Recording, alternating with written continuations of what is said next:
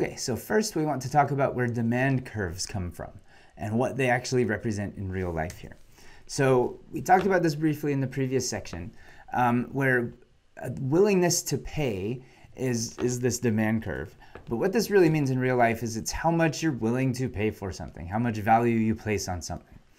And the cool thing about this is it actually reflects preferences. So all of this indifference curve stuff that we've been talking about, where we've been trying to decide how you want to split your money between waffles and calzones, or waffles and all other goods, or anything like that. If you add up everybody's individual preferences based on indifference curves, based on the choices that people are making and how they spend their money and how they spend their budgets, if you add all of that up, what you end up getting is aggregate demand, which is a real thing. But it's really hard to calculate because, again, nobody has kind of a uniform way of measuring utility. You can't read people's minds and actually measure the utils that they're getting from different things. But economists have found ways of getting at that using statistics and using surveys. So to find one person's willingness to pay for something and then aggregating that to kind of all of society, what you essentially do is you can send out a survey where you say, would you be willing to spend some amount of money for something? So if we go to the book example, we could send out a survey to a whole bunch of people and ask people, would you be willing to pay $10 for a book? Would you be willing to pay $90 for a book? Would you be willing to pay $1 for a book? And so you just vary that amount and you count how many people are willing to pay at different levels. And so you count up all of the people that are willing to pay at each price. You can do other fancy like conjoint analysis or lots of other ways of trying to get at this. And then once you do that, you can basically use statistics to draw a line of how many people are willing to pay for stuff at different prices. So this is from the textbook. This shows the relationship between the quantity of Cheerios that exist in the world and the price people are willing to pay for those Cheerios. So if you look down at this end here, if Cheerios are $7 per pound, not very many people are willing to pay for that.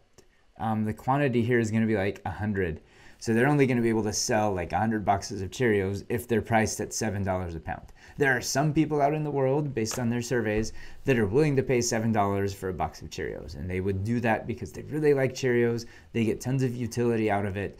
In their indifference curves, inside their heads, they really, really love Cheerios. And so they're going to spend all of their money on Cheerios, and that's great.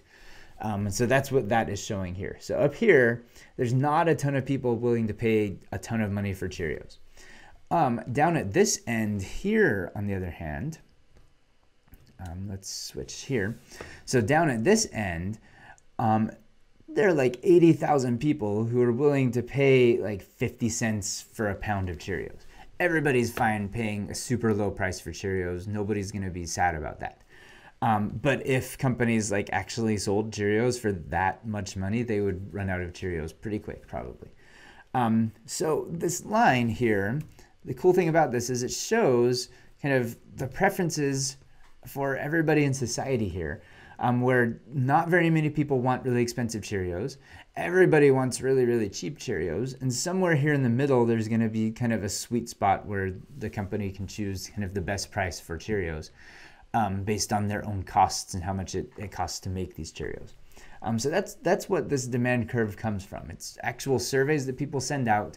And they say, like, how willing are people to pay some amount of money for Cheerios? And they just kind of count up how many people are going to do that. And that, again, this is what happens in real life. There's this really cool paper here where these three economists decided to measure the demand or the willingness to pay for hair regrowth products to solve male pattern baldness. And it's kind of the punniest title I've ever seen here. It's willingness to pay, where they conduct a survey. They wanted to calculate how much people were willing to pay to move from one level of baldness to no baldness. And they found they actually derived the whole formula for this. So there's an equation that people can use now, that companies can use if they're interested in selling hair regrowth products. They found that people on average are willing to pay about $30,000 to go from total baldness to no baldness. And what actually happened, here's their survey. They just manipulated these different numbers here. So they said, let's say you're currently at a 7 in baldness, which is like this, and let's pretend it's possible to move to a 4. So moving from 7 to 4 here. And then they ask, would you be willing to pay $10,000 to do that? And then yes, no, or I'll think about it. And so they sent this out to a whole bunch of people and randomized these numbers. And they said, you're at a 6, how much would you be willing to pay to move to a 5? If you're at a 5, would you be willing to move to a 2 with some amount of money? And they just asked a whole bunch of different questions using different numbers and different jumps and levels. And then using statistics, they were able to figure out the demand curve and figure out the actual willingness to pay for people who wanted hair regrowth products. And that's how you do this in the real world. And so again, here's this Cheerios example. This is the same process you go through for any demand curve. Demand curves almost always go down. They slope downward because people aren't going to, like, it's not going to start sloping up. Like, fewer people are going to want to pay for it if it's super expensive. So, like, again, as something gets cheaper, more people are going to pay for it. So pretty much all the time you'll see a downward sloping demand curve. That's one way to remember which is which, because you'll always have like a supply curve and a demand curve.